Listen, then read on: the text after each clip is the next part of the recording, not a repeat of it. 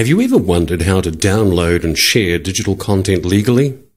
How do you let people know that you want them to reuse your own work? Creative Commons licenses can help you do both. We'll show you how. Our world's exploded with digital opportunities.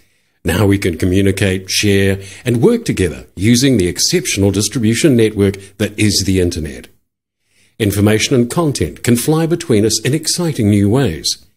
But it's important to know that when something is created, say a photo, a document, or a music track, it's automatically protected by copyright. Copyright enables people to say who can share and reuse their creations. You must always obtain someone's permission before sharing or reusing their work, even when it's posted online. But what if a creator wants everyone to use their work, without the hassle of granting permission over and over? This is where Creative Commons can help. Creative Commons provides licensing tools that are free to use. You can apply a license to your work, which refines your copyright and streamlines how you give permission. Zach here downloads a photo called Kiwi that he wants to use in his science project. He can do this without asking Kiwi, the photographer, first, because she's already given permission with a Creative Commons license. Kiwi's license is legally robust, but easy for Zach to understand. She's told the world, including Zach, that they can use Kiwi as long as they acknowledge her as the original photographer. There are more rules Kiwi could have included. Creative Commons licenses are made up of license elements. You can think of them as rules, and each have their own special symbol. This is attribution. It means that Zach must acknowledge Kiwi when he publishes his science project containing her photo. This is non-commercial. It means no one else but Kiwi is permitted to make money from Kiwi. Tim wants to print the photo onto t-shirts and distribute them to friends.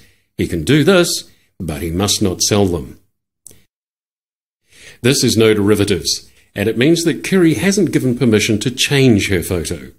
Kate can use Kiwi on her design blog, but will need to ask Kiwi before retouching or mixing up the image.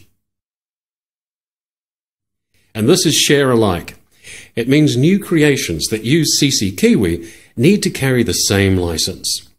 Jack incorporates his own remix of Kiwi in his video installation, but he must share the work under the same terms that Kiwi has. Each Creative Commons license gives permission to share and includes the attribution rule. So people who find your Creative Commons licensed work are automatically allowed to share it, but are required to acknowledge you if they do. The other three license elements are optional, and you can choose which ones to add, if any. Here are the 6 combinations that make up Creative Commons licenses. The difference between them is how many rules apply when someone wishes to use your work. The attribution license allows reusers the most freedom, and the attribution non-commercial no derivatives license allows the least freedom. The attribution license and the attribution share-alike licenses are sometimes referred to as Free Cultural Works Approved licenses. These 3 licenses restrict commercial use of a work. And these 2 licenses do not give permission for adapting or remixing. These 2 licenses require new works to be licensed under the same terms. To choose and apply one of these licenses, and to view their terms in more detail, visit us at creativecommons.org.nz. Or you can answer some questions to help you decide which license best suits your needs at creativecommons.org/choose. There are some good ways to find other people's Creative Commons licensed work online. You can use a search filter by going to the Creative Commons website. Or why not try the Jamendo website for music, Flickr for images, or Digital NZ for New Zealand content. Using Creative Commons licenses could help your creations reach more people.